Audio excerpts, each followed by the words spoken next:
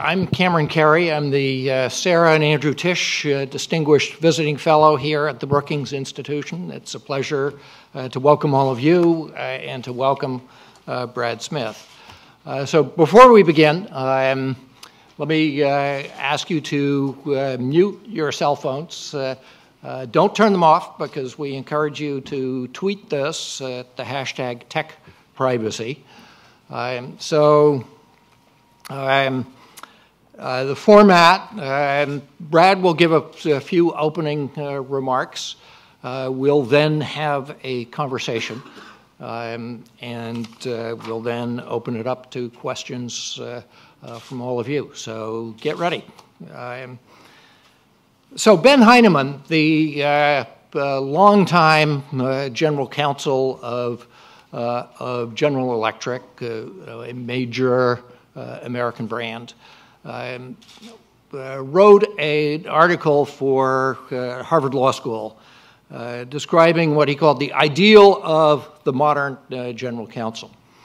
And he described that as a lawyer-statesman who is an acute lawyer, a wise counselor, and company leader, who exercises leadership or shared responsibility not just for legal affairs, but for positions on ethics, regulation, public policy, communications, corporate citizenship.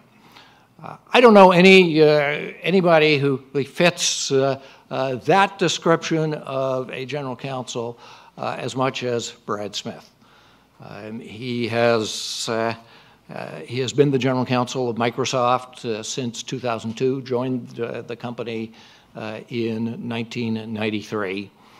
And last year, when the president met with people from the tech community to talk about the reactions to the Snowden affair, along with the many chief executives, Brad Smith was there. He has testified before Congress.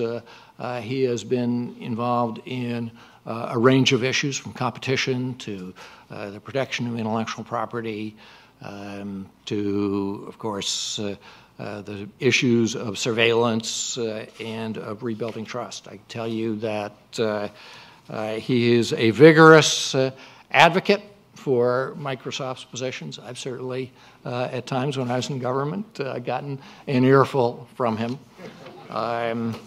But he has been engaged in all of that range of issues from that Ben Heinemann described.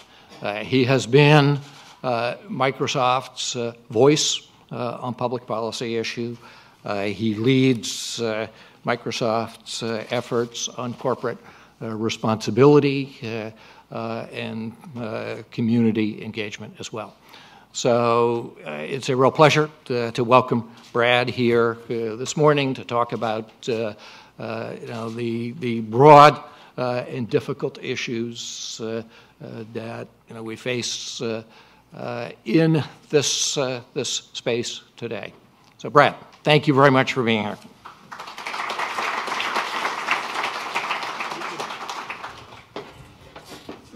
Well, thank you. It's a real pleasure for me to be here. It's always a pleasure to be here at Brookings. Certainly to join Cam. When Cam asked me to come, I said the answer is yes. Now, what's the question? And to join Darrell West and others. There are just so many good things that happen here. I'm looking forward to talking about an issue that I think is quite important to the future of technology and the future of the country and the future of the world. And I think it's especially important to bring this issue even more to Washington, because it is an issue that, ironically today, is getting more attention in some other national capitals than it is getting here, even though so much of the focus is about the policies and actions of the United States government. But I want to address not only the issues that are important to the government when it comes to privacy, but to companies as well, because it is a broad issue. If I start with where we are today, as we look towards the closing days of June and think about the year that we're just finishing, the image that comes to mind is this one. It has been an extraordinary year. It's been an extraordinary year because it was on the 6th of June last year that the first documents were published in The Guardian from this gentleman, Edward Snowden, a person who obviously has become literally a household name in many countries around the world. While the debate has been prominent and it has been pronounced, I think it would be a mistake to link it all to the disclosure of these documents. Because from any broad perspective, the debate that we are having today about privacy as it applies to governments and even to companies is not only important and necessary, I would even go as far as to say it was inevitable. If you look from a broader historical perspective, and I think that is the right place to start, one sees that this kind of debate has taken place repeatedly in American history. There was a time in the Napoleonic War when President Adams led the effort and supported the work of Congress to enact the Alien and Sedition Act. And freedom of expression was reduced, but then there was a broader debate that followed. Similarly, President Lincoln suspended the writ of habeas corpus during the Civil War. President Roosevelt interned Japanese Americans solely because they were Japanese American. And there have been, therefore, multiple times in the nation's history when steps were taken in a moment of crisis to protect the public's safety.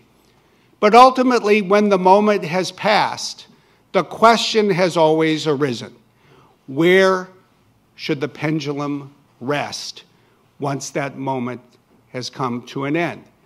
That is the question before us today as we look past the horrific events of 9/11. We need to look forward and ask ourselves, how do we want the balance to be struck for the longer term for our country? I think when you think about the longer term, it makes sense to start in many respects where our country began and think hard about the values that have been at the bedrock of our society, literally, since the 1700s. It was in this building that you see here in Philadelphia, Independence Hall, whereas virtually every American who made it through high school will recall that it was on the 2nd of July, 1776, that the colonies voted for their independence, and then it was 2 days later, on the 4th of July, when the founders signed the Declaration. But I think it's interesting today to reflect on what happened the day in between. The day no one talks about, after all, why should they? The 3rd of July, 1776. It was on that morning that this person, John Adams, got up, and before going over to Independence Hall, he sat down and he wrote a letter to his wife, Abigail, who was back in Boston. And he used that letter to reflect on what he thought had started it all, the seminal event that had led to the American Revolution. And in his mind, throughout his life, he always traced that seminal event to this building, the State House in Boston. And he traced it to a specific case that was argued in 1761 in the painting that captured this case that was created later. It was a case that was argued by James Otis, and it was all about one issue. It was about the ability of the British government to use what was called a general warrant, or as some called it, a writ of assistance, and go from house to house to house to house to look for customs violations without any probable cause that there was any evidence of a crime committed within. Interestingly, this was an issue on both sides of the Atlantic. James Otis argued it in Boston in 1761. A member of Parliament, John Wilkes, argued it successfully in London just a year later. And on both sides of the Atlantic, the argument was made that this kind of governmental ability to enter a premise without any particular probable cause about evidence of a crime within was a fundamental violation of civil liberties. And John Adams, as it turned out, when this case was argued in 1761, was a young man, 25 years old, studying to become a lawyer who sat in the audience. And he would always say to the day he died that it was that case, that courtroom, that day, and this issue that set this country on a course for independence. Now, it was 13 years after the Declaration of Independence was signed that in many ways that principle was fully realized. It was in a different building. It was on the corner of Wall Street and Nassau Street in Manhattan. And the building that stood there then is not the building that stands there now. It was this building. It was the first Capitol of the new government after the completion of the new Constitution. And it was in this room where the first House of Representatives met. And it just so happens that it was 225 years ago this month, on the 8th of June, that James Madison stood up for the entire day and introduced and defended the concept of having a Bill of Rights. As anybody who knows history will appreciate that even when James Madison stood up, he was not necessarily the tallest person in the room, but he commanded the respect of everyone's ear. And as the afternoon wore on, people challenged him as to why a Bill of Rights was needed. After all, Madison had not been an early proponent. And interestingly, he took people back to that case in Boston. He explained that a government that had the authority to protect public safety, that had the authority to collect revenue, that had the authority under the Constitution to do everything that was necessary and proper to fulfill those responsibilities, also needed to have limits. And one of the limits, he pointed out, was the need for what became the Fourth Amendment. The right of the people to be secure in their persons, houses, papers, and effects from unreasonable search and seizure. And in particularly, as the Fourth Amendment calls out, it was made clear that there would never be a general warrant in the United States because the government could get a warrant only based on probable cause and only by satisfying with particularity a belief that there was evidence of criminal activity within a specific premise. Now, ever since that time, technology has advanced, and we have lived under the protection of the Fourth Amendment. Benjamin Franklin invented the postal system. Criminals invented what became known as mail fraud. And even though people took their private communications and it left their house, in fact, they literally gave it to the government. That's what people do when you send something through the mail. The courts held that the Fourth Amendment applied and people had a reasonable expectation of privacy of what was in a sealed envelope. Similarly, Thomas Morrison created, in effect, the software for the telegraph. The telegraph exploded. Criminals invented wire fraud. The government had to investigate it, and yet the Fourth Amendment continued to apply. As soon as the computer and the internet were invented, internet fraud was certain to follow. And the fundamental question, certainly one of the fundamental questions for our day, is what the Fourth Amendment will mean in this new internet age. Ultimately, as we think about these questions, we need to think about the three goals that clearly are important. It is, of course, right and proper to say that public safety, the protection of our country, remains a paramount concern for our government. It is and always will be, just as it has been in the past. This is certainly an issue that we appreciate acutely at Microsoft. We, perhaps more so than any company in the tech sector, have invested in a digital crimes unit that works with law enforcement to protect children, to protect senior citizens, to protect consumers not just in this country but around the world from fraud and malware and other threats to public safety. We can't talk about government surveillance without starting by acknowledging that we must continue to protect the public. But equally, there are other goals as well. We need to ensure that the fundamental freedoms enshrined in the Bill of Rights retain the type of meaning in the 21st century that they had in the centuries that preceded us. And third, we need to think about technology as well. As a company, Microsoft played one of the more unique roles in taking an invention that looked like this. It was bigger than a house. It wouldn't even fit in this room, and instead turned it into something that a young Bill Gates could dream would literally become a device that would be at every desk and in every home. And in doing that, it was about much more than making these devices smaller. The name for this device was given a reason, and it was given a name, and it was given a name for a reason. It was the personal computer. It was about democratizing technology. It was about creating a tool that everybody could use to make their lives better.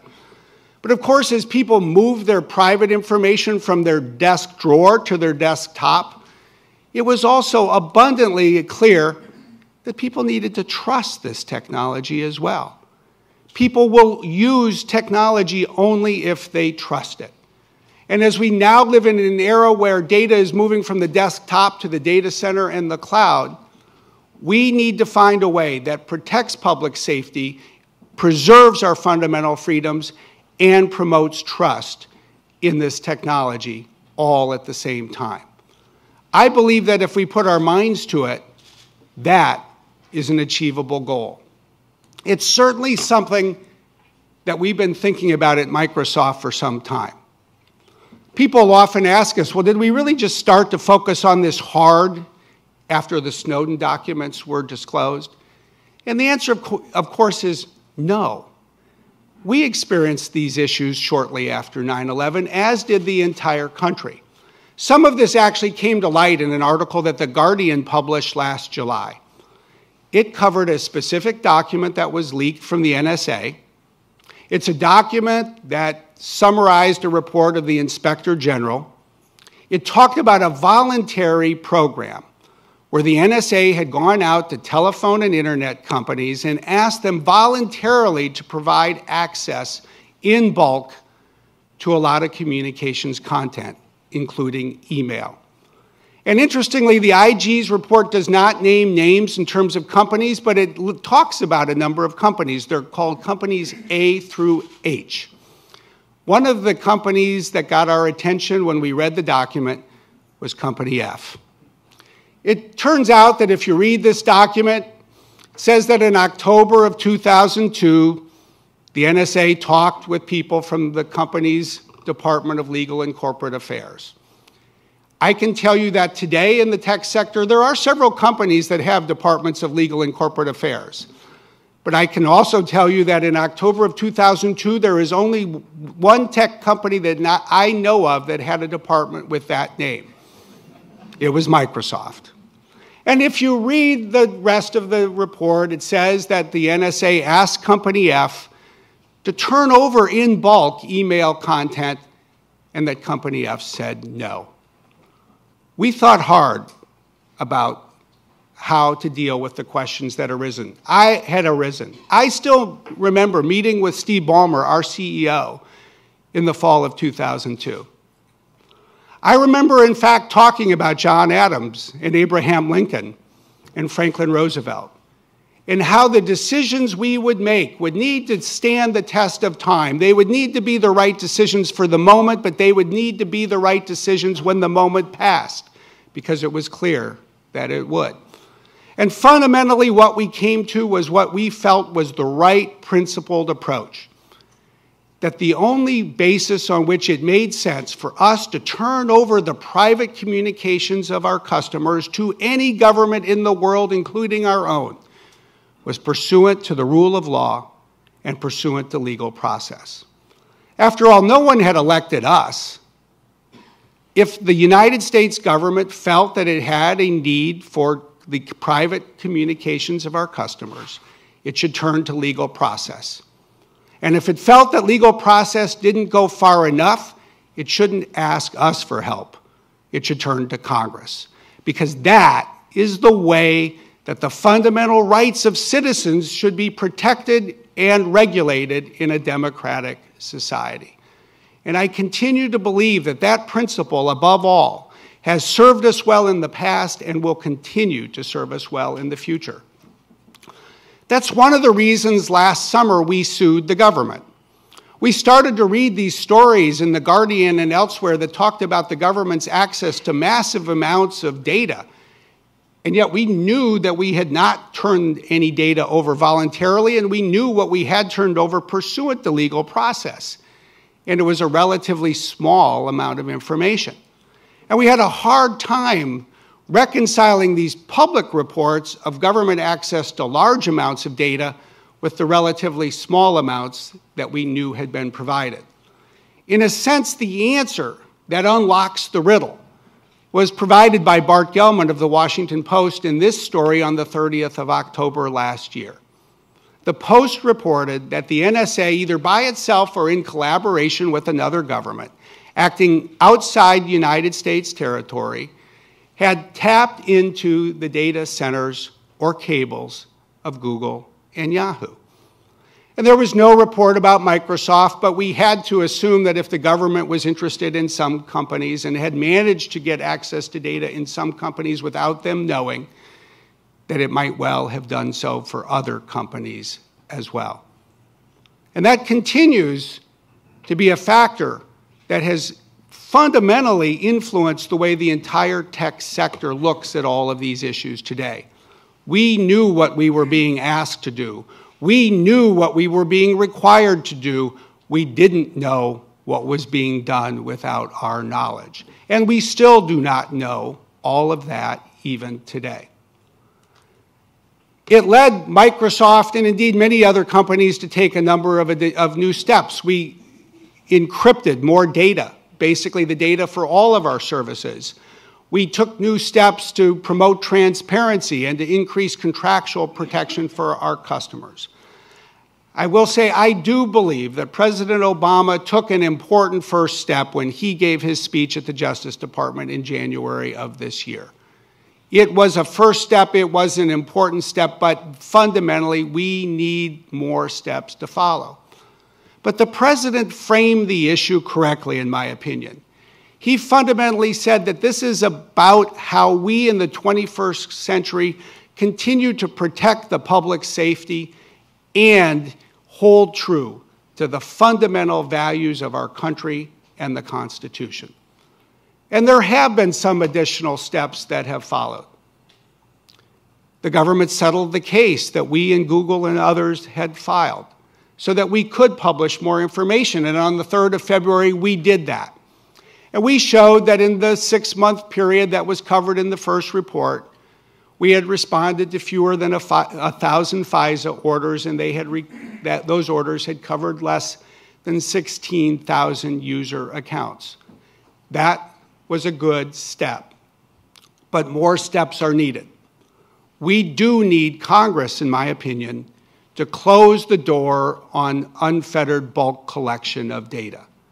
The House got us close, and we should all hope that the Senate can get us the rest of the way so that the public here and around the world can have the fundamental trust it deserves in the technology it uses every day. That is a first step. I think another step that we need to focus more on is the role and nature and proceedings of the FISA court. I think it's important to step back and remind ourselves of what an unusual court this is when you compare it to the tradition of American jurisprudence. This is a court that meets in secret, not a public court that deals with specific documents under seal. This is a court that has only 15 judges that are appointed by one person, the Chief Justice of the United States. Every one of those judges, of course, was first confirmed by the Senate as a district judge. But this is not the way that cases are typically handled in our country. This is a court that does not publicly publish its opinions. It's a court that creates law that the American public is not permitted to read. And perhaps most importantly, this is a court, unlike other courts in our history or today, in which only one side gets to tell its story. If there is one fundamental principle that has been used to ensure that American courts not only act pursuant to the law, but pursue results that promote justice, it is the adversary system. It's a system that lets lawyers for two sides argue their case. The adversary system is missing before this court. The president has proposed certain steps to create an advocate, but even that small step has not yet been embraced by Congress. And of course, as we found when we brought our lawsuit against the government, a lawsuit that went before the FISA court, it's hard to be a litigant before this court. Anyone who's ever wanted to be a lawyer, met a lawyer, or seen a lawyer on TV can imagine what it is like to be a lawyer when you receive a brief from the government that has a page that looks like this. This is not the type of approach that is likely to promote justice. And yet I will point out that the irony is that companies like ours are required to have lawyers with the highest levels of national security clearance so we can comply with the court's orders. And yet if we have the security clearance needed to read the orders and comply with them, do we not deserve at least the right to read what the government is arguing when it is litigating against us? There is more room for more discussion about more reform. I think another step that we in our industry continue to look for is the assurance that our Constitution and the Fourth Amendment will apply to us as American citizens and American companies even when we're outside the United States. We do not believe that the United States government should hack into the data centers of United States companies outside the rule of law. We deserve, as the courts have recognized not only over the decades but centuries, that we continue to benefit from the protection of the Fourth Amendment, even when we are abroad. And finally, there's one other issue that has assumed growing importance that deserves more attention here in Washington. It is the issue that when I was in Berlin last month, everybody wanted to talk about. It's about the geographic scope of warrants today that are pursued by the United States government. Because what the U.S. government has been doing is serving warrants on companies like Microsoft that have data centers. And they're giving us an account name. And they are telling us to go from building to building to building, and from state to state to state, and even from country to country to country, if that's what it takes, to pull all of the information that belongs to that customer and turn it over to the government. If you think back to the general warrant to which James Otis objected in 1761, this is a warrant that would have made the British blush because it is so much farther sweeping in its scope. And there are some who say, but it's a new day. People are no longer keeping their information in their house. It's unduly burdensome to expect the government to know where people actually have information and plead with particularity, as the Constitution requires, where someone should pursue a search. But I think it's worth reflecting on the fact that this is not a new problem, it is not a new issue, and it's not an unsolvable problem either. This problem actually was created in 1886 when a gentleman named Henry Brown filed for the first patent application for the safety deposit box. It was at that point that people actually started moving some very valuable papers out of their homes and into banks. And of course, banks started out small, but security deposit boxes started to spread. And banks today are major institutions Look how many branches Citibank has on the island of Manhattan, where the first Congress met. Look at the number of locations around the world where Citibank has branches. And yet, since 1886 and to this day, it is accepted by law enforcement and the courts alike that the government cannot serve a warrant on Citibank and give the name of a customer and tell Citibank to be its deputy and search all of its branches for any safe deposit box that customer might have. Instead, the government must do some legwork, it must pursue an investigation, and it must plead with particularity the branch where the safety deposit box exists to which the warrant applies. If this has been a solvable problem since the 1880s, I think we have to ask ourselves if there isn't a better way to solve it in the year 2014 than by deputizing technology companies and telling them to look literally everywhere on the planet. Because in this case, there is a case that does reach that far. It's a question that fundamentally raises issues of trust, not just for American citizens, but for citizens around the world. That's why we at Microsoft have challenged a warrant that the government has issued, a warrant that is now being litigated in federal court in Manhattan. In this case, there's not only the question of the generalized nature of the warrant, but it's fundamentally a question of how the world is going to work. Are governments going to think about each other's borders, or are they going to reach literally as far as they can based on the nationality of their data center providers anywhere that they want? Because in this case, when we found out who the customer was, we found that it was a customer that was from Europe. And we found that the data center in which this customer's data resides is not in the United States. It's on this island. It's in the Republic of Ireland. It's in this town west of Dublin. It's down the street from this little corner, and it is in this building, a Microsoft data center. And hence, we have objected. We've pointed out that under the Electronic Communications Privacy Act, Congress did not give the United States government the authority to execute warrants outside the United States. It did not give the government the authority to ask tech companies to literally break down the digital doors of their facilities and go look at what was inside and turn it over to the government. Ultimately, we think it's important to recognize this is Ireland. It is not Iran. This is a country that has a close relationship with the United States. This is a democracy that protects the rights of its people.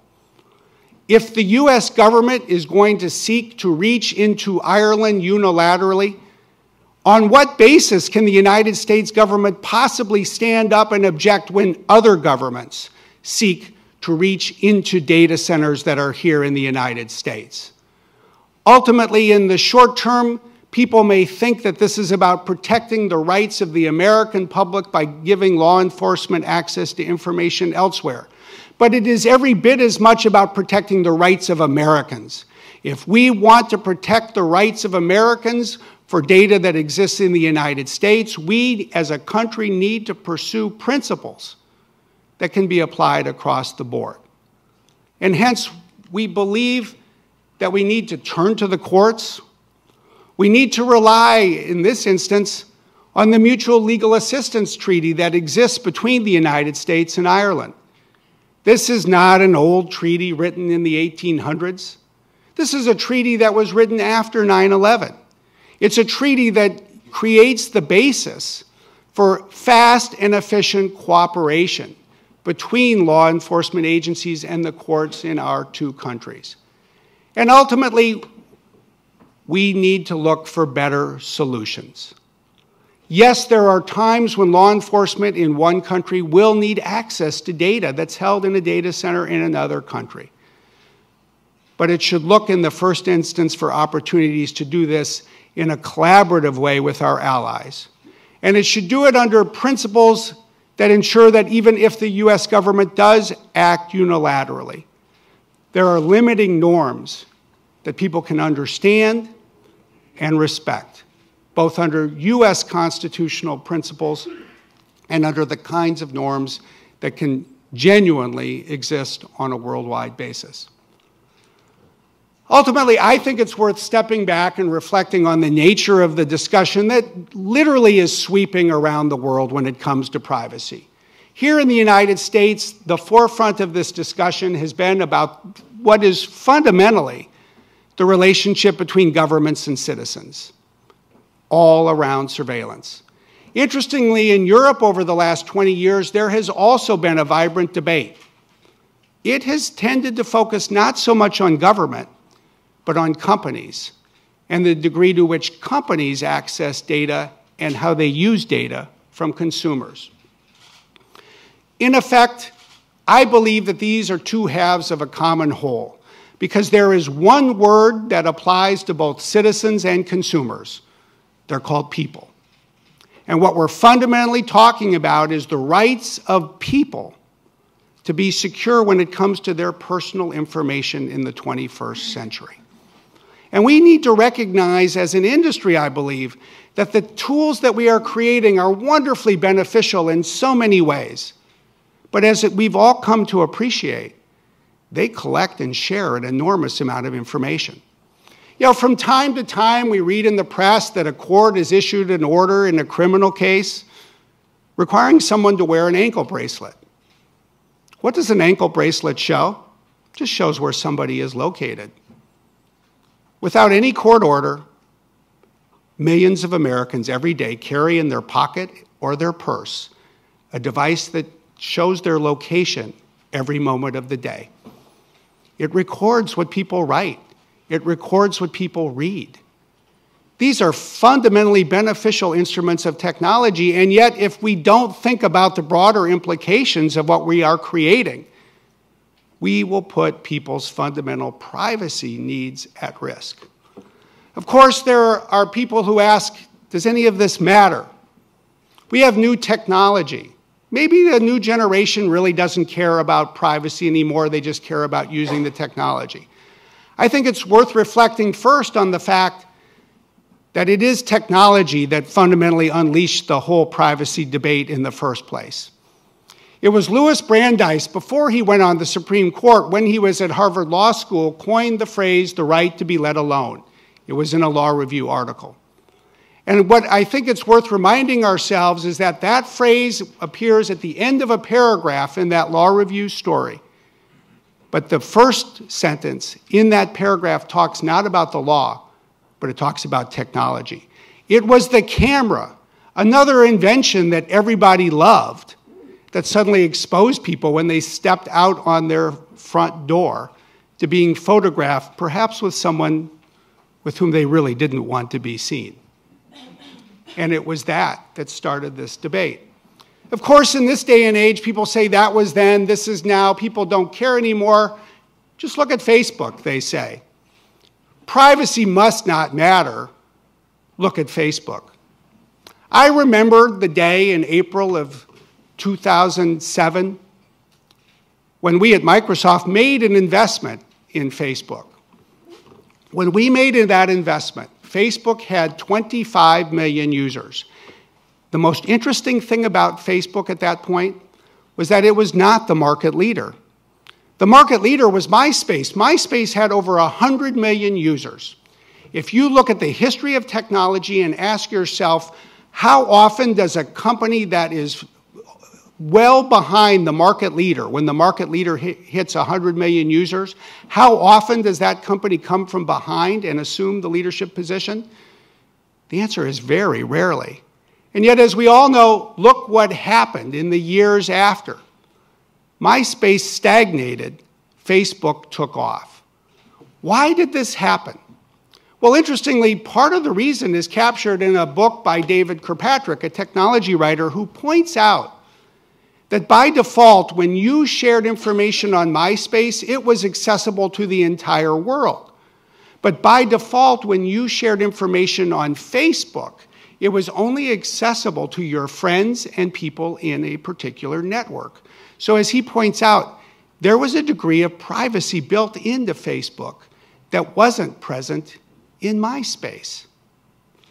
Perhaps people do care about privacy, but perhaps they've redefined the term. That is what I believe has happened. Because what we're seeing today is that consumers want to share their personal information. But there's two big buts. They actually want to decide who they share that information with, and they want to determine how this information will be used. If you ask people, not just here in the United States, but around the world, whether they actually recognize this phenomenon, one thing I have found that is universal is any parent who has or has had teenage children in the last 10 years knows what this is talking about. I personally negotiated the first industry privacy agreement with the Federal Trade Commission over privacy in 2002. That negotiation was easy compared to the negotiation I had when our daughter was 15, and my request was that she friend me on Facebook. Even kids who want to share a lot don't necessarily want to share everything with their parents. And of course, any of us who can remember what it was like to be a teenager probably needs to acknowledge that this was true in the past as well. It's just the technology that has changed.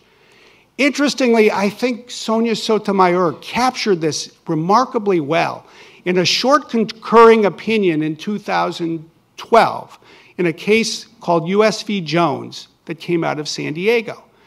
Historically, she pointed out that in the United States, fundamentally, when people talked about keeping information private, what they meant was keeping it secret. People no longer care about keeping information secret to the same degree, but that doesn't mean that they care less about being able to manage who accesses their information and how they use it. That's the new definition of privacy. And in fact, this is continuing to evolve with new technologies as they come forward. If you consider not just Facebook, but Snapchat, you see it yet again. Here is a technology that fundamentally has been driven by middle schoolers. It's young teenagers. And it was interesting when the CEO, the 23-year-old CEO of Snapchat, Evan Spiegel, spoke about this in Los Angeles earlier this year. He took that phrase, personal computing, and he talked about Snapchat as more personal computing. What he fundamentally talked about was what he called the notion of content being ephemeral. The thing that is fascinating to those of us who were part of the Microsoft case with the Justice Department over antitrust issues in the late 90s was when people started taking email, we note the fact that it was often quoted out of context. People didn't have the context that they had if you were talking to somebody at the proverbial water cooler. And yet what Evan Spiegel pointed out was that the beauty of Snapchat, because you see a photo and then it is designed to disappear, was that it had this ephemeral nature. And as he said, it's a conservative idea, the natural response to radical transparency. He said that it would mirror the expectations we have when we're talking in person, that it would restore integrity and context to conversation. What I think is most interesting about this is that he never once used the word privacy. His generation doesn't necessarily use the word, but they talk about the concept of controlling how their information and their content is shared. And ultimately, you can think about this not only from the perspective of Facebook and Snapchat in our industry, you can think about it from the perspective of another group of people whose business is to respond to the concerns of the public, elected officials. Look at the wave of legislation across the United States and look at where it always starts, the states, and look at the state where it starts first. Oftentimes, that's California. Last year, there were 33 privacy bills introduced in California. We are seeing state after state take up this issue. And of course, we're seeing it not just in the United States, we're seeing it around the world. And look at this graph and how the number of countries that have privacy laws continues to grow. Fundamentally, this is an issue that will continue to become more important. Because right now, if you look at the world, there are 1,000 personal computers. I'm sorry, there are 1 billion personal computers. There are 2 billion smartphones. There are 7 billion people. And by the end of this decade, there will be 50 billion devices in the Internet of Things connected to data centers around the world.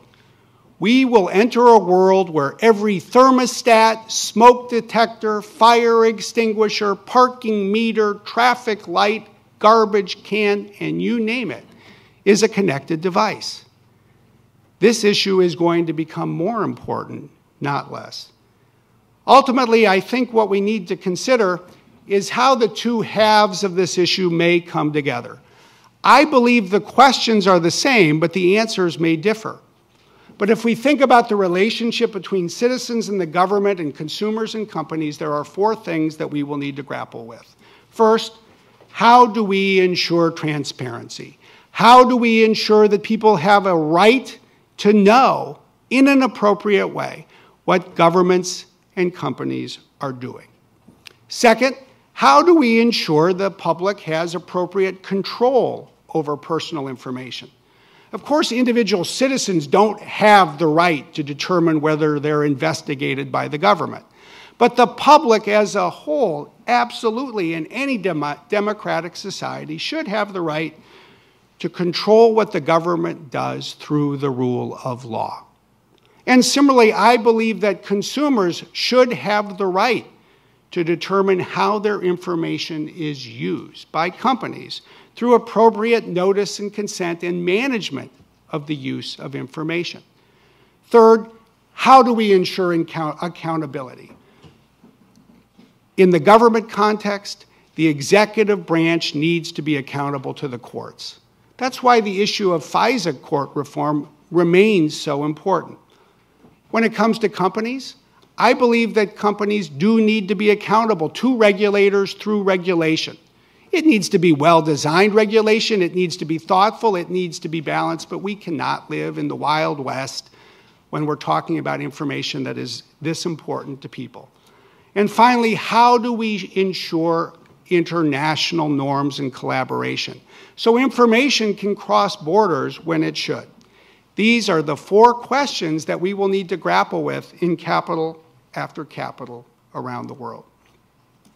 In closing, I would say this. Technology is a tool. It is a tool that, at its best, empowers people. It is a tool that needs to serve people. Equally, governments exist to serve people. We need to come together. We need to ensure that important issues of public safety are addressed, but we need to do so in a way that ensures as well that technology in the 21st century continues to serve people. That's what this conversation is all about. Thank you very much.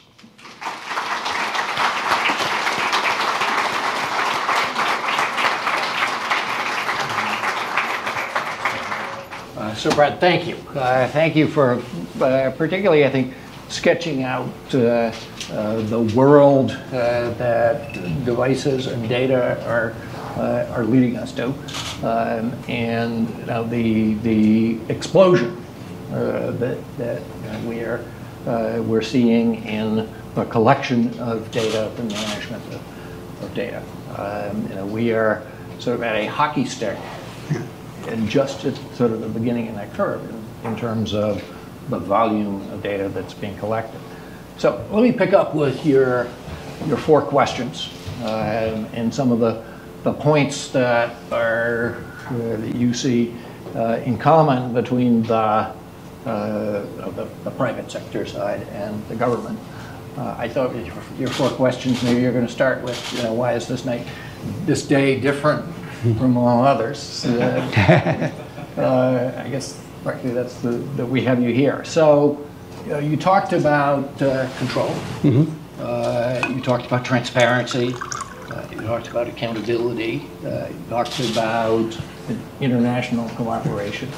Certainly, to me, those sound very familiar from the 2012 White House blueprint of consumer privacy Bill of Rights. What do you see as the shape of regulation?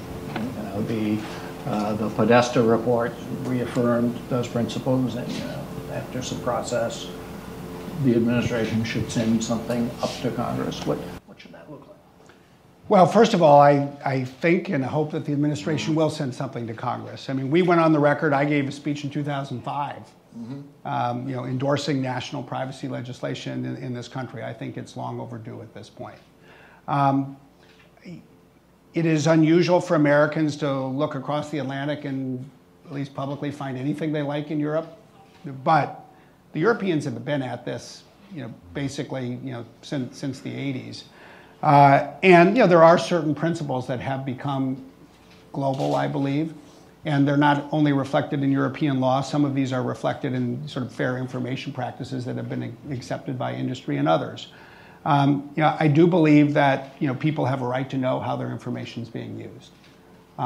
So I think that having transparency obligations that apply in different settings makes sense. I actually think this is an area where we as an industry need to work harder. Certainly, we as a company need to take more steps than we've taken so far. We're focused on that. I believe that the whole system of sort of notifying people and asking for their consent before information is shared and used is under stress. Just because, frankly, people are asked, so often during a month to sort of click on something, and so everybody clicks on it without reading it. But I don't think that means we should throw that principle overboard. We need to think about how the public has the right to know and consent to the use of its data and make that work in the 21st century. I think that there are broad practices that amount to good information practices. About how companies should use data, how they shouldn't use data, and how they should be accountable if they lose data or if there's a data breach. I think that should be addressed as well. I mean, we do have some important building blocks in the United States. Under HIPAA, we've got healthcare data. Under Gramm-Leach-Bliley, we've got banking data. It's just that in the United States, at the national or the federal level, this has grown up in silos, and it's time to take the parts of the silos that work and generalize it. Mm-hmm.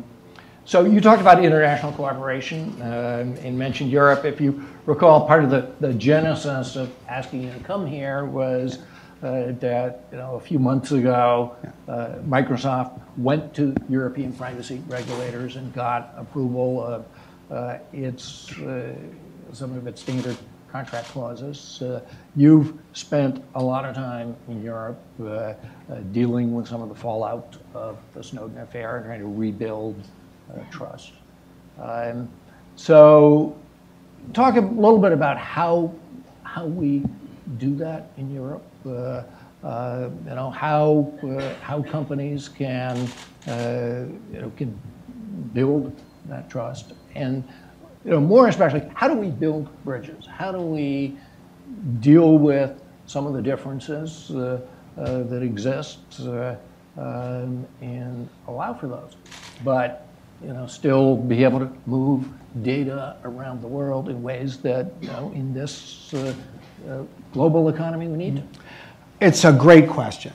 And I think anytime you want to build a bridge, at least politically or metaphorically, you have to start by understanding how people think on the other side of the canyon. Doesn't mean you have to agree with them, but if you can't understand what they're thinking about, you're never going to build a bridge. And I think what that means for people in Washington is, first, really understanding the different cultural norms that people are considering in some other countries around the world. The single place where this privacy issue is probably the hottest, at least in June, is Berlin. And you can't go to Berlin and talk about data privacy without quickly appreciating that this is perhaps the only country in the world where there are people who are alive today who experience the abuse of data first by the Nazis and then by the Stasi. And of course, if you lived under those kinds of regimes and you saw how a government used information, not necessarily to protect the public, but the regime itself, you come to appreciate where they're coming from. And it's a different past than what we experienced. And one of the things that we have to also appreciate in every country, most of the time, people are willing to have a level of confidence in their own government that they don't extend to other governments. So even when we believe that our government is acting not only to protect the safety of Americans, but say the safety of Europeans, the Europeans say, well, we elect our own government. We'll look to our government to protect us. We're not willing to give another government that same level of confidence, and we're not going to do that for any other government either. So I think it starts by understanding, frankly, that this is an issue that is thought about differently. We should not, in my view, attempt to apply the same law in every place. We shouldn't take European law and just copy it for the United States, and we shouldn't expect to take US law and copy it in Europe or anywhere else. But we are going to need to build some bridges through using some principles that are perhaps more global. So in this global economy, you talked about having data in a data center in Ireland, and about the case that Microsoft has where you're resisting extraterritorial application of U.S. access to records. Different companies have taken different positions in terms of what matters. Is it where the data center is? Is it where the citizen is? If I understand correctly, is it your position? The data is located in Ireland.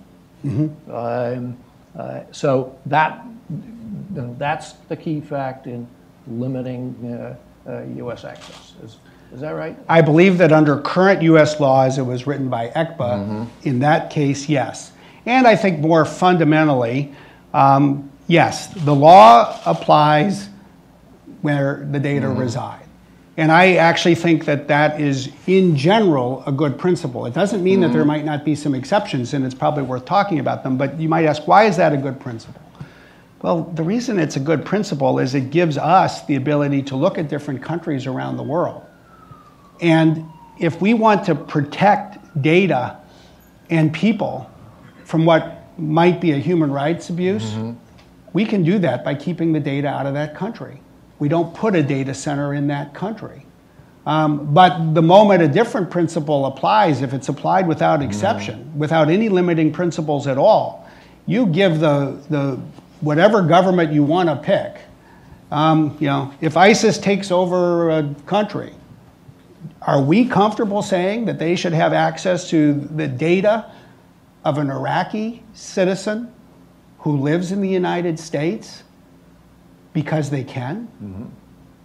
Or are we going to say that they only get to reach data in Iraq? Or are we going to say that governments are going to have to work this out between themselves? I, at a minimum, think that this is a conversation that needs to happen, and not just rely on a principle that governments should be able to go get whatever they can.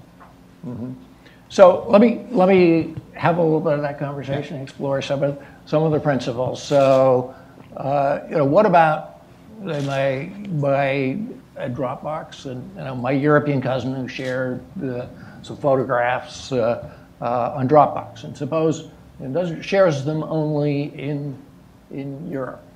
Is that, as far as I know, Dropbox locates its data centers in the United States. Should that be available in the United States? Well, under existing law, and I don't know anything about Dropbox, so I will take your premise. Look, if the data is in the United States, it's subject to the reach of U.S. law. I mean, everything that's in the United States is subject to the reach of U.S. law. Everything in any country is subject to the reach of that country's law. That's both a legal statement and it's a practical statement. And I think that's a principle that people can probably figure out how to live with. Yeah. And then, as I said, you build data centers in countries going in, knowing that the data in that data center is going to be subject to the law of that country. So, Brad, what do you say to cynics who look at the position of Microsoft and it's easier for Microsoft to locate data centers in Europe or elsewhere,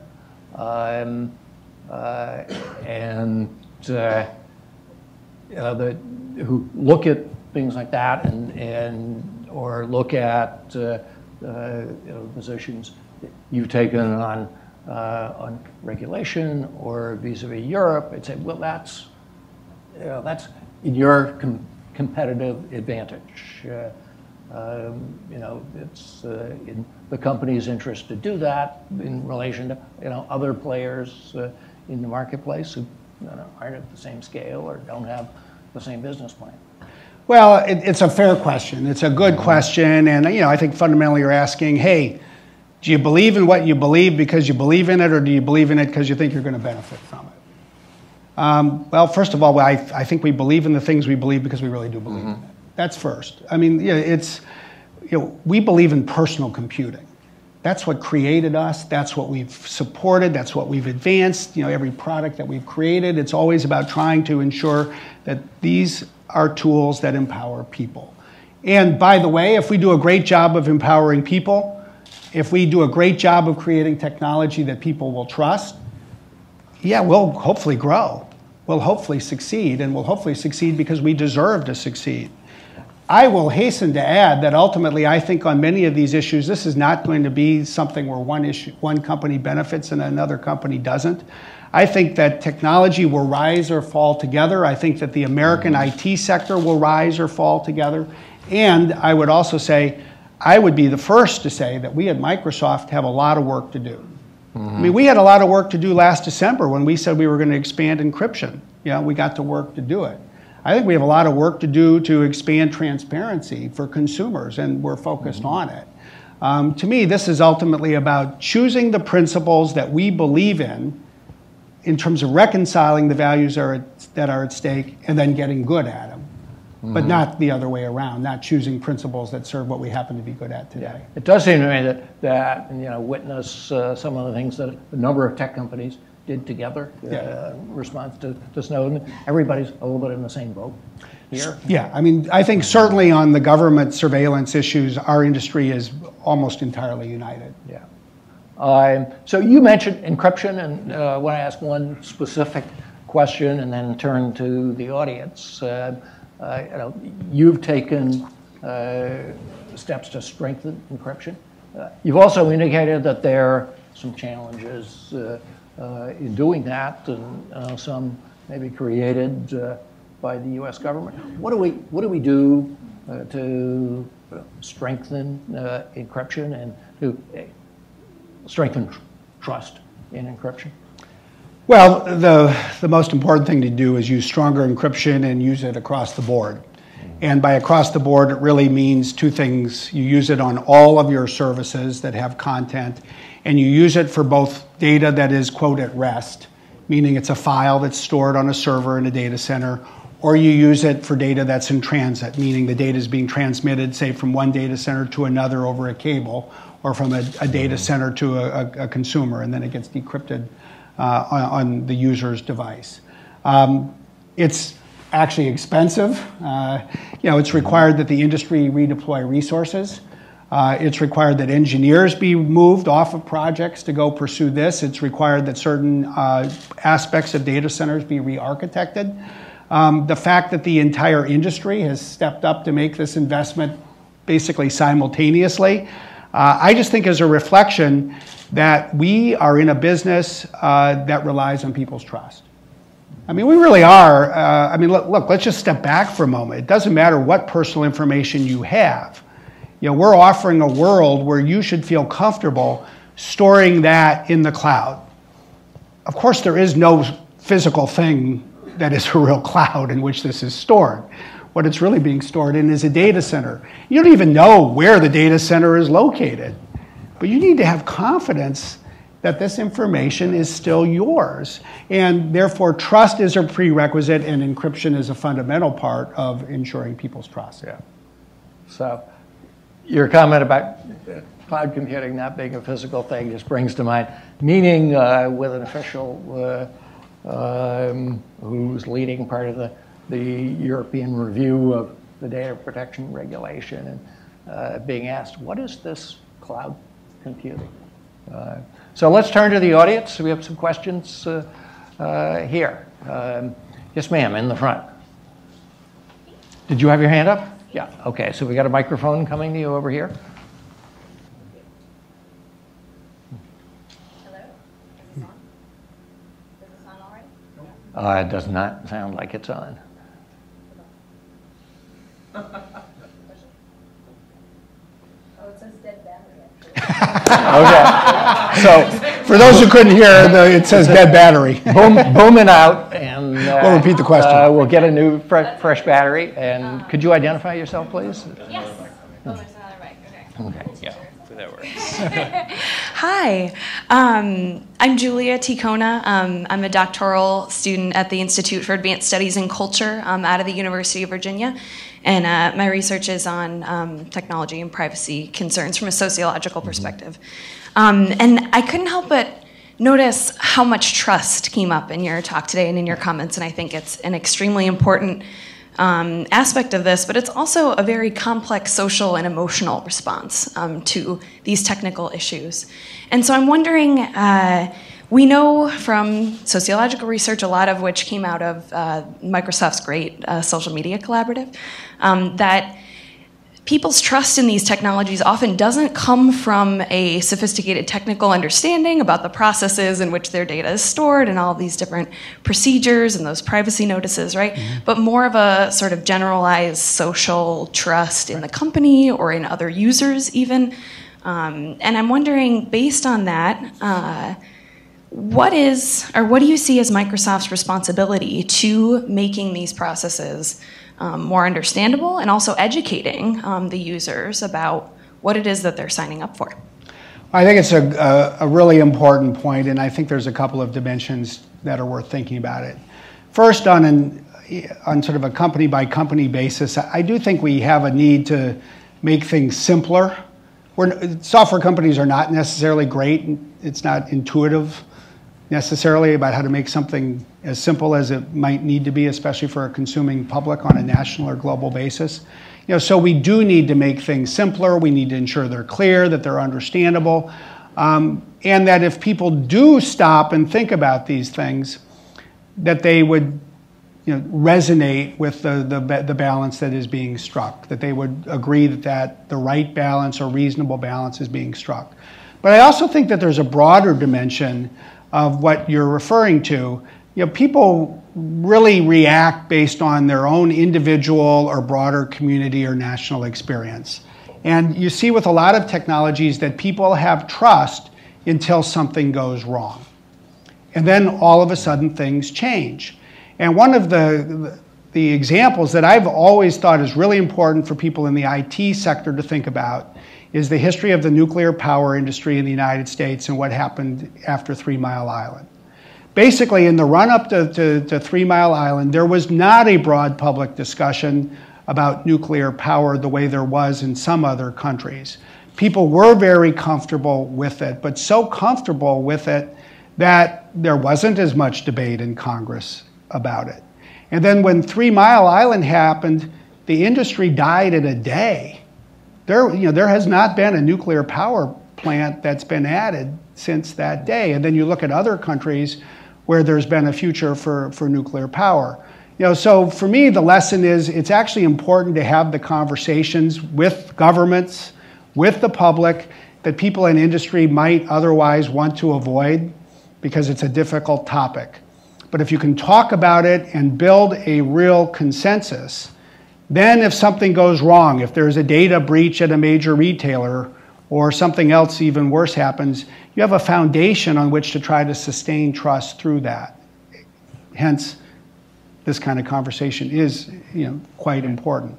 So let me take the prerogative to ask a follow-up question. Sure. It strikes me that the way that privacy operates today, an awful lot of transparency relies on that sort of notice and consent framework and whatever is said in the privacy policies up front.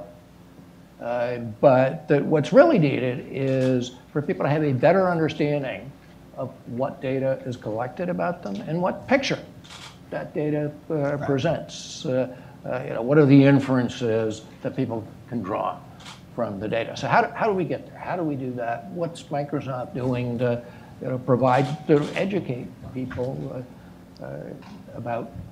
Well, I think fundamentally what all the companies in our industry are going to need to do is build over time what you might think of as a dashboard that you can go to so you can see the data about you.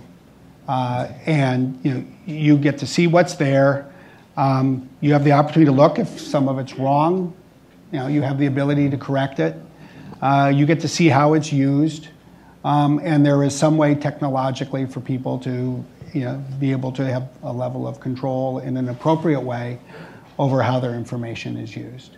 I think that's where we're going to need to go as an industry. And I think that's where, if you just look at the tide of law and regulation on a global basis and step back from a specific month or year or an individual country, that's sort of where things are pushing. And I think that, on balance, has huge amounts of nuances and technical complexity and all kinds of difficulty, and engineers will tear their hair out over this thought, but it's ultimately where we'll need to go in some generalized sense. Okay, so a question at the back of the room there. Yeah.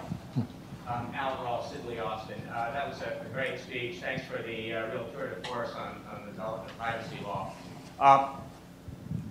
My question is about your comment on regulation and the need for it. In Europe, privacy is considered a fundamental right, but it's subject to a balancing against 51 or 52 other fundamental rights, and it's also subject to the principle of proportionality. In the United States, regulation is typically subject to either formal or informal cost-benefit analysis. But with privacy, like other kind of metaphysical issues, philosophical issues, it's very hard to do a cost-benefit analysis because the benefits are not really tangible. But nonetheless, if you're going to regulate something, it is going to impose costs. It is going to limit other uses and economic and other uses. How do we go about really quantifying or at least characterizing the harms that are related to privacy, either privacy violations, privacy injuries, or whatnot, so there can be a reasonable balance in regulation? Well, I first think one needs to think about where you do that kind of analysis. And I would point out that there are basically two places. You can do it when you're designing a law or a regulation itself and figuring out how you want to strike the balance, or you can do it as the regulation is applied to individual companies or data use. Antitrust law is an area where you sort of apply this economic assessment of costs and benefits under a rule of reason to individualized company conduct. It's actually difficult to apply that in technology in some instances because there's a lack of certainty about how the equation is going to net out. So, my own view is I think it is appropriate for a legislative body or a regulatory agency like the FTC, to go through the analysis when it is designing the rules, but to then just have clear rules that can be easily followed by companies without asking companies to ask their own lawyers to do a cost-benefit analysis in order to predict what the regulation is going to mean in the first place. Now, that sort of then takes you back to your question, well, how do you do that analysis in the first place? I'm not going to say I have some magic answer. I will say that if you look at the areas where we have adopted law in the United States, whether it's around HIPAA or it's around Gramm-Leach-Bliley, or even in other areas where we let people have access to information about themselves, consumer credit and the like, I do think that there are some balances that have been struck from which we can learn and analogize. And I do think there's some benefit that can come from building on that learning. Yes, sir. Hi, John Piha, Carnegie Mellon University. I understand the safety deposit box analogy. If my papers are in Ireland, I know exactly what that means. When you say email records are in Ireland, I'm not so sure what that means. Those email records are almost certainly duplicated in multiple places at any given time. They can be moved or copied for performance reasons or to evade law enforcement very quickly, and no one will notice. They can be accessed anywhere in the world. If you're going to embed sort of legal access rules based on the location of information, how do we define what location of information means? Can it be done in a way that gives you the protection that you made a very good case that we need without making it trivial to evade law enforcement everywhere? Well, I think you raise a really important question, and while I would say it's actually not that difficult to know where data is, I don't think that that actually will answer the fundamental question that you're asking. Because look, we know where, we actually can determine where data exists. We can even determine, not just the data center, but ultimately we can determine what server it's on, and you can walk down a row of servers the way you can walk down a row of safety deposit boxes. But I think that there's two questions that are really critical that come out of what you're pointing to. Number one, why is data in one place versus another? Look, if there's a common practice of moving data around just to evade laws, that's a problem. I'd be the first to acknowledge that. We don't put data in Ireland because we're trying to evade anybody's law. We put data in Ireland to be close to the customer. Anybody who's ever accessed a website, or let's just say you're trying to download a file that you stored. Maybe it's photos, maybe it's a paper. It is still the case that the longer the distance the file has to travel, the longer it is likely to take for the file to get to you. That's what we refer to as latency in the industry. And it may not be a long difference in historical periods of time, but let's be honest, when you're using one of these devices, whatever you want it now. So what we do is we put European data in Europe because it's close to the customer. We're going to put Brazilian data in Brazil because it's close to Brazilians. There's 200 million people in that country who want to have fast access to their data.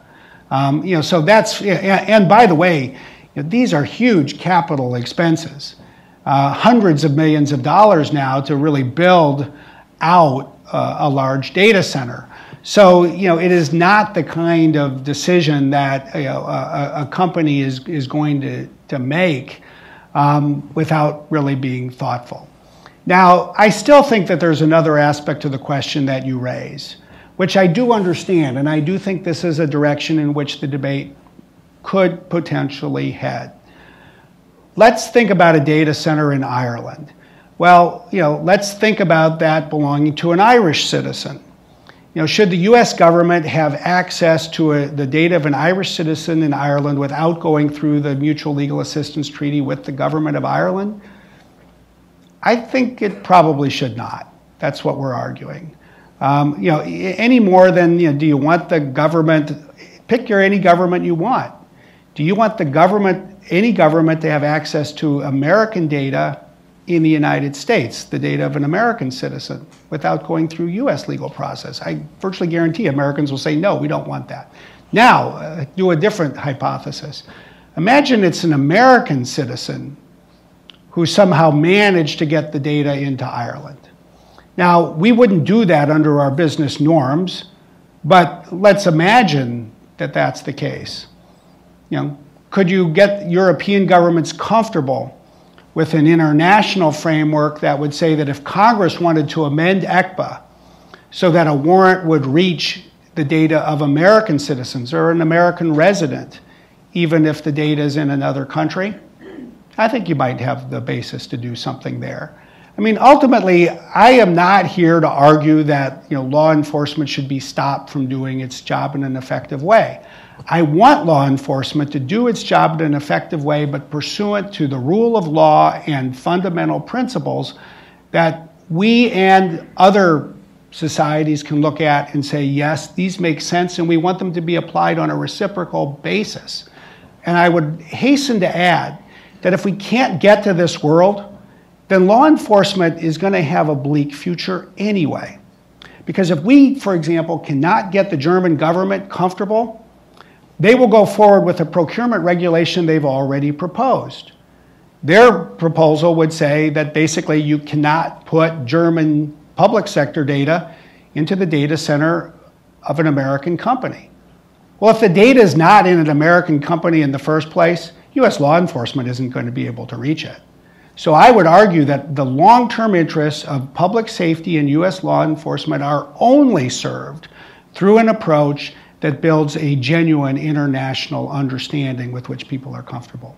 So let me jump in with a follow-up there, because I agree with much of what you said, but isn't there a tension between saying that jurisdiction should like where the data resides, and the position of many governments that if the internet should be subject to national jurisdiction and national boundaries? And if we're going to say that where the data is, the national boundaries define that, does that reinforce sort of that approach to the internet? In what sense? That you actually do create more national boundaries? That governments define their jurisdiction over the internet by their national boundaries, and if it is within their national boundaries, they control it.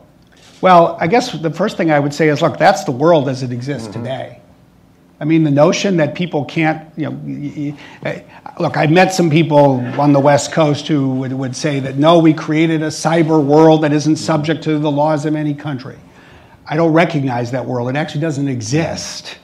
This is, there is no cloud. These are physical facilities. They are data centers, and they absolutely are subject to the laws in which that data center is located. I'm not advocating that as something that should be. I'm just saying that is the reality. I'm a lawyer. That's the law. Now, let's talk about the world we want to create. If we want to talk about the world that we want to create, I think it requires a combination of national laws and international agreements.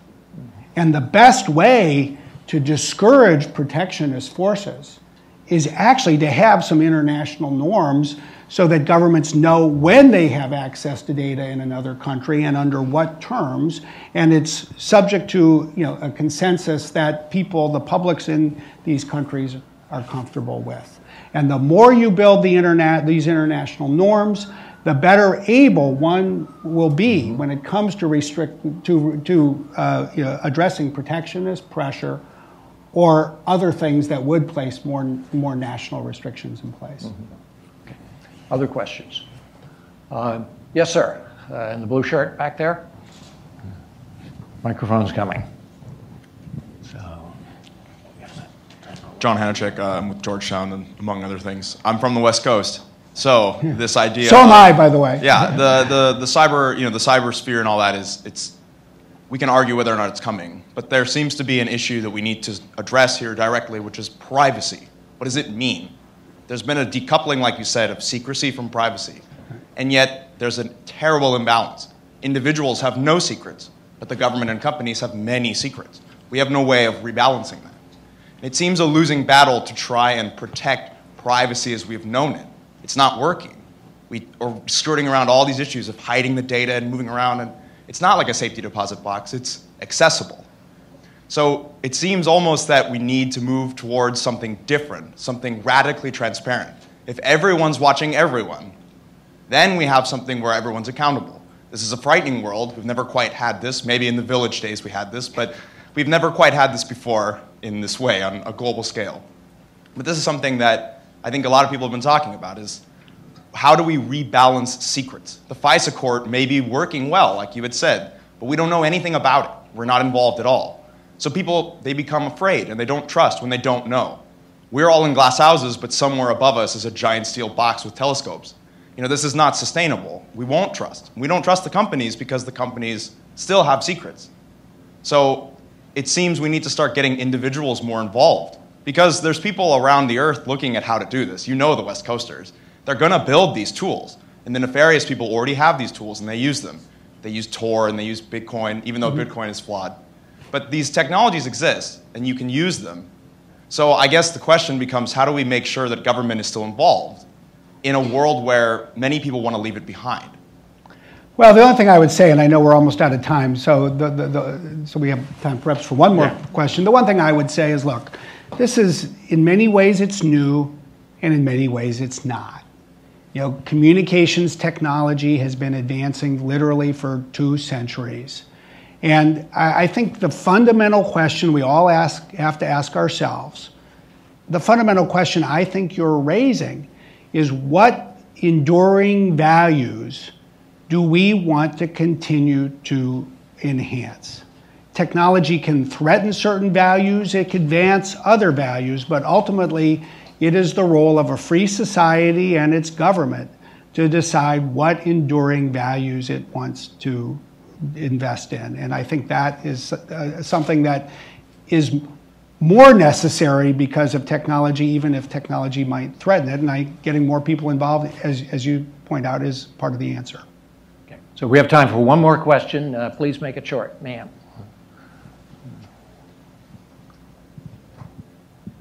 Thank you. My name is Natalie Marichal. I'm a doctoral student at the University of Southern California.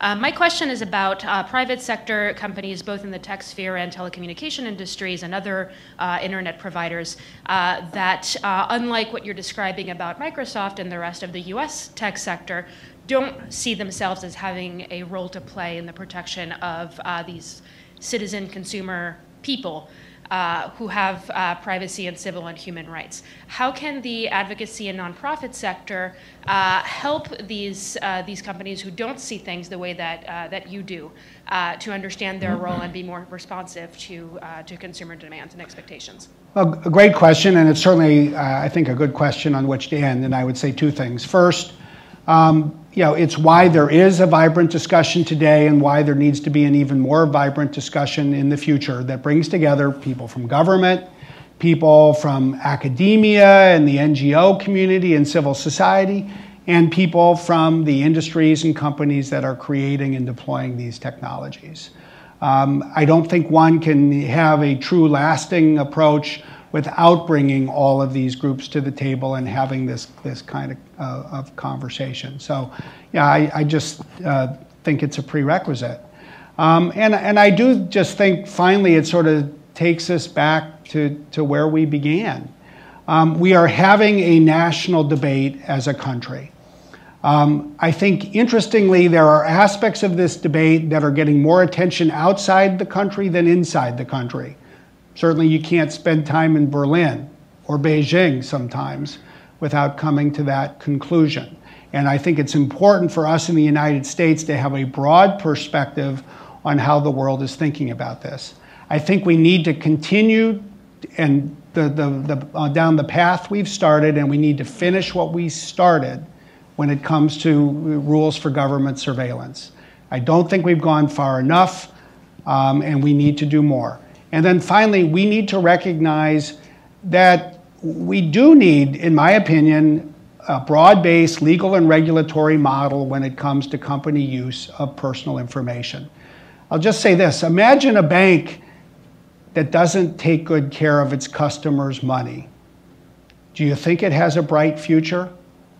What do you think of a tech company that doesn't take good care of its customers' information? I believe that over the long term, the world will expect and even insist that we pay as much attention to the personal information of consumers as banks do to their money. And the sooner we get started on that, and the faster we come together to have the kind of broad-based conversation that you're referring to, the more successful we're likely to be. Well, Brad, thank you. We are in the midst of what President Obama called a national conversation about privacy. You've been an important part of that conversation with the president in public and here today. It's an important conversation. It's, I think, a critical issue to enable some of the benefits that you've talked about. It's a conversation that clearly has a lot of layers to it. We've had some very thoughtful questions here today. So we want to thank you for being here. I want to thank all of you for joining this and for your questions. This is a conversation that clearly could go on today, but it will have to continue in other forums, I'm sure, for a long time to come. Thank you very much. Thank you. Thank you.